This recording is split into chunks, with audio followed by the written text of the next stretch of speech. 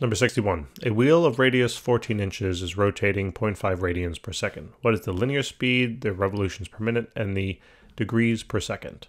So I think what I'm going to do first is just find the degrees per second. Since they gave us the radians per second, this is actually a very simple conversion. In other words, we can take 0.5 radians per second. And this is per saying like every single second. And what we're going to do is we're going to set up a conversion here. So in order to set up the conversion, remember, we need to know a relationship between the radians and degrees. And we know the relationship, right, from before. 180 degrees is equivalent to pi, or 3.14 radians.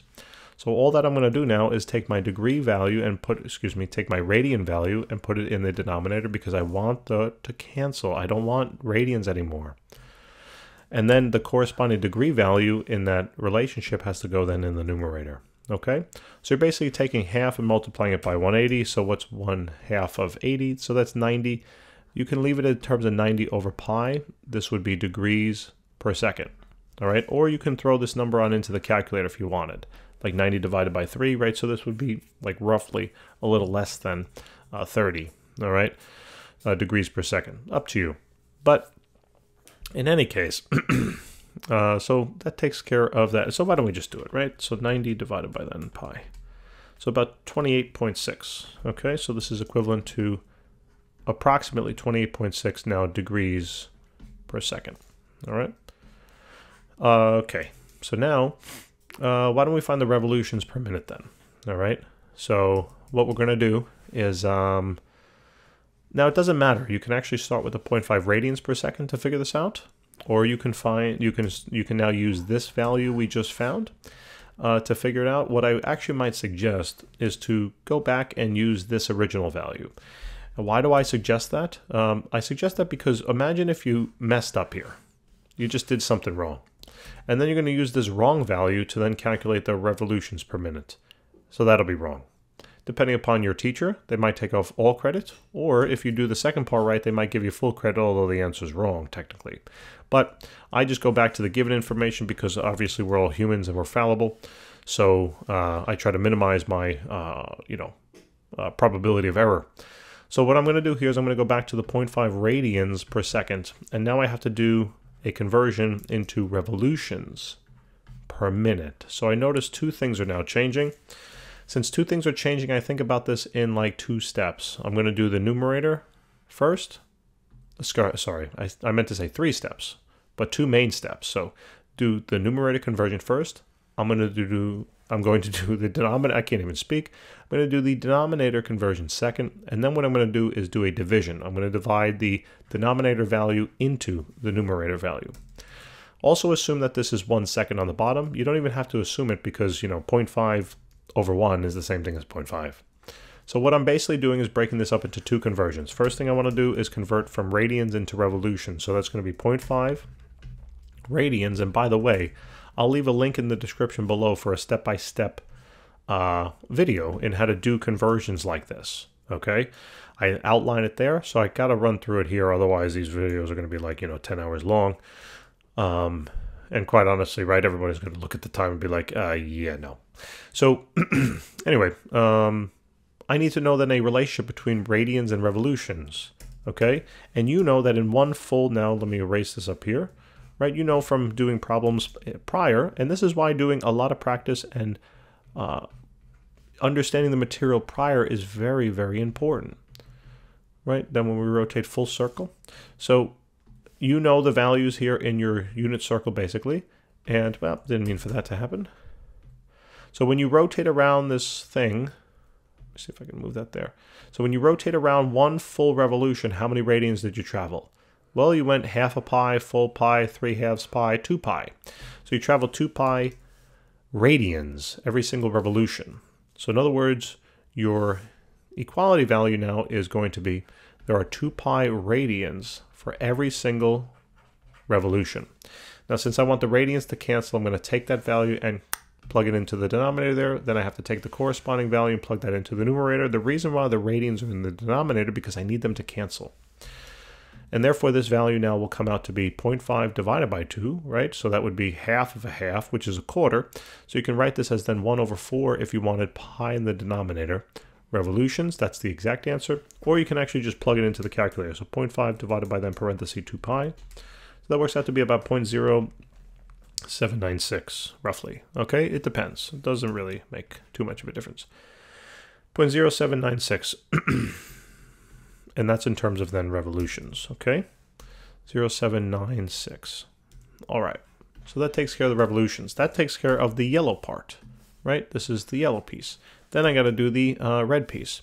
So now this is seconds to minutes, right? We know how to do this. So 1 second, we have to know a relationship between seconds and minutes, and we know that there are 60 seconds in a minute. So in other words, plug in your relative value of 60 seconds in the denominator, and your relative value of 1 minute, because there's one, or in other words, 1 minute comprises 60 seconds. And notice how the seconds will then cancel, right? So this is really like saying 1 over 60. You can throw that into the calculator, 1 over 60, and that works out to be now 0.016 repeating, and that's in terms of then minutes now, okay? Now that's the red value. Last but not least, those are the 2 steps, and now the 3rd step is to do this division. So you're going to take then the 0.0796, let me make that a little bigger, sorry, 0.0796 revolutions, and then you're going to divide it by 0.016 repeating minutes. Okay, here's the yellow value, here's the red value, and now we just actually divide it. So go back into the history of the calculator and use the exact answers, okay, when you do this division, and you'll come up with then an answer of about 4.77, right? 4.77, and this is then going to be in terms of revolutions per minute. Now, you can leave your answer in terms of pi. You know, if you had to leave your answer in terms of pi, you got to use this pi in your calculation then. Well, actually, wait a minute. We didn't use degrees per second. Sorry. So you have to leave this in terms of pi, right? So this would have been, you know, this would have been 1 over 4 pi in the numerator. And then this would have been 1 over 60. So it's 1 over 4 divided by 1 over 60. And then what would have happened is, this is the same thing as saying, remember, take the numerator fraction of 1 over 4 pi, and then you multiply it by the reciprocal of the denominator. Anytime you have a complex fraction, you can do it like this, right? And if you notice now, we get a simplification here. 4 goes into 60, how many times? So it'll go into it about 15 times, right? Hopefully my brain is still working. So 15 times, right? And then, so that's 15 over pi. Now do me a favor, plug in 15 over pi. And actually, wait, does it go? Hold on, 60 over 4. Yeah, 15. Plug in 15 over pi into the calculator, and what do you get? You get a value of 4.77. Oh, wait a minute. That's exactly what we found over here, right? So this would be the exact answer. Okay, if you had to do it in terms of pi, this would be the exact. This is how many revolutions per minute the tire or the wheel is making. Okay, these two are equivalent. Anyway, wowzers. Okay, wowzers. And are we done? Oh no, of course not. We got to find now the linear speed. So what I'm going to do is I'm going to find the speed. Now it depends. Inches per second, inches per minute, you know, miles per year. What's the unit? So the unit is going to be whatever I want it to be, because they didn't give me any guidance. So I'm going to find, I'm going to use this value of 15, you know, over pi, or the 4.77 revolutions per minute, and I'm going to find inches per minute, okay? So what we need to do is we need to think about this for 2 seconds. You have a circle, right? The wheel is circular, and they told you the radius is going to be 14 inches. Now, what's important here is to note that the linear speed is related to the circumference of the tire. In other words, when the tire rotates, it's the circumference that's actually traveling along the ground, right? So what we need to then do is we need to then find the circumference first. So the circumference of a circle is 2 pi r. So you're simply going to then plug the 14 inches on in, and this works out to be an exact answer of then 28, right? Pi inches.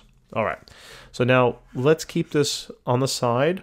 Remember, the circumference is 28 pi inches, or in other words, 1 full revolution of this tire would cover 28 pi inches. Remember, pi is a number. If you want to multiply it by 3, go for it. Take 28 and multiply it by pi, you get an answer of 87.9, or roughly 88. So this works out to be 88 inches. It's the same thing. 28 pi inches is the same thing as approximately 88 inches. All right? So now what I realize is I actually have a conversion value over here. So now I can do my last step, okay? Oh my goodness. So now I'm going to do my last step. So in other words, what I'm going to do is I'm going to take my, because I want this, I guess, exact answer, right? So I'll do it that way this time. So this is going to be 15 over pi. And you can write this as revolutions on the top. It doesn't really make a difference. Revolutions on the top and minutes on the bottom. And then what we're going to do is we're going to look to do this conversion now. I need my revolutions to cancel, so they're going to go in the bottom. And I want my 28 pi, because I want it in inches, on the top, right? So let me just delete this. I might need to make a little more space. And that goes there. So now all you need to do, cross out the revolutions, and your answer will be in terms of inches per minute, okay? So notice the pi's will also cancel, so you don't have to worry about that. So it's just 15 times 28, right? So what's 15 times 28? 420, okay? 420. So now this works out to be exactly 420 inches every single minute. That's now the linear rate. Oh my God. Guys, thank you for tuning in. I appreciate it. Yeah. Please help us out if you can. Please, I'm begging you. Hit the subscribe button, like button. All right. Even tell maybe some of your classmates. And by the way, we got a whole bunch of problems out there. Different subjects.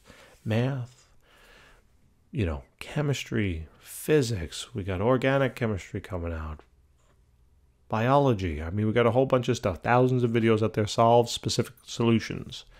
All right. Check us out. We appreciate it. Take care.